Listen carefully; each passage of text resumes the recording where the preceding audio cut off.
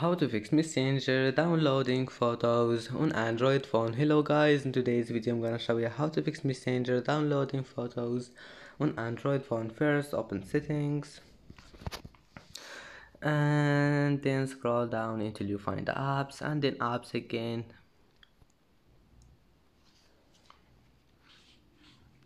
and here just type Messenger, and now just go to storage and here we'll find not storage, go to permissions and here we'll find storage and you will find it like that. All you need to do just click on it and click allow, and now just go back and try again and your problem must be fixed.